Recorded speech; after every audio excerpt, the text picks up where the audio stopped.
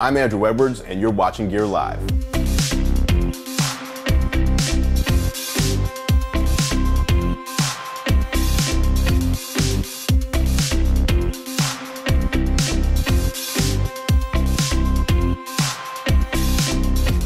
Samsung recently flew me down to its annual Tech Day event so I can get an up-close look at the announcements coming out of Samsung Device Solutions. These announcements included a new mobile smartphone processor and a 5G modem, and I was on hand to see how they'll make our devices better in the future. What's going on, Tech Squad? Andrew Edwards here, editor-in-chief of GearLive.com, and as I mentioned, I recently was able to attend Samsung Tech Day to get an up-close look at Samsung's next mobile processor and Samsung's next 5G modem in order to see not just the specs of these chips, but what they'll be able to do for us as the average consumers once they're released and integrated into devices. The annual event is part of Samsung's ongoing effort to foster innovation across the technology ecosystem, with hundreds of attendees learning about and discussing the future of consumer and business technology. Now, at the event, Samsung announced a new chip stacking technology for new generations of smartphone flash storage and high bandwidth memory, or HBM, used in advanced computing systems, alongside the announcement that third generation 10nm class DRAM is entering mass production, which opens the door to new cutting edge memory solutions like 512GB DDR5,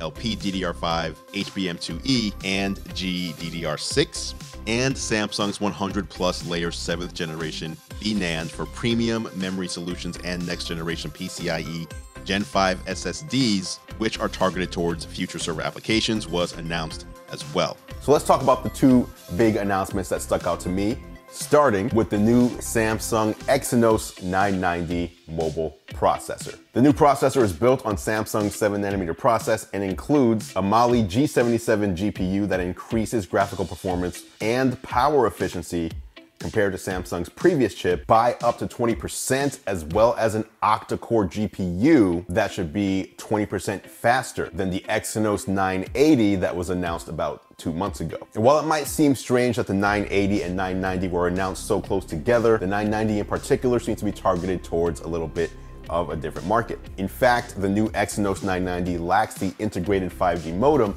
that's found on the 980, which means that it'll be better suitable for 4G devices. It's also the faster processor of the two, so if Samsung wanted to take advantage of the speed in the 990, it would need to pair it with a dedicated 5G modem, like the new 5G Exynos modem 5123 that was also announced at Samsung Tech Day. The Exynos 990 also features support for displays with up to a 120Hz refresh rate, as well as up to 6 cameras with a maximum resolution of 108 megapixels. Now, as I mentioned, Samsung didn't just announce the new Exynos 990 processor, they also announced the 5G Exynos modem 5123, which, by the way, is also built using a 7nm process. And this 5G modem supports both flavors of 5G, that being sub-6 GHz and millimeter wave. Now, this is also important because the Exynos 980 that was announced a couple months ago with built-in 5G did not support millimeter wave, it just supported sub-6 GHz. So now we've got a modem that supports both flavors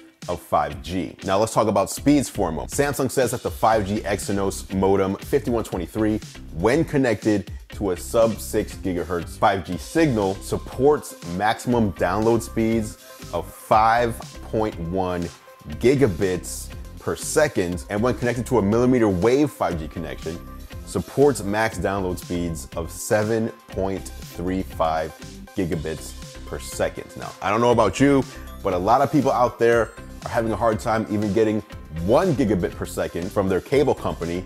I'm lucky enough here in my home to have a 2 gigabit connection, and Samsung's here talking about maximum speeds of 5.1 and 7.35 gigabits per second. That is a lot of speed and a lot of power in your hand. Now, Samsung doesn't say which phones the new chips will come to first, but with mass production expected to begin later this year, there's obviously speculation that these chips are going to find their way into the new Samsung flagship smartphones that'll be announced and released early in 2020. However, also based on past trends, we can also make the assumption that these chips will not make their way into phones that are released in the US or China, as Samsung has historically used Qualcomm's chips instead in those two regions. So there you have it, guys. Those were the two big announcements that I walked away from Samsung Tech Day excited about: the new Exynos processor and the new 5G Exynos modem, alongside all the memory announcements that I mentioned earlier as well. Now, I did also have the opportunity to sit down with the Senior Vice President of Sales and Marketing at Samsung Semiconductor, Jim Elliott, to discuss how these two chips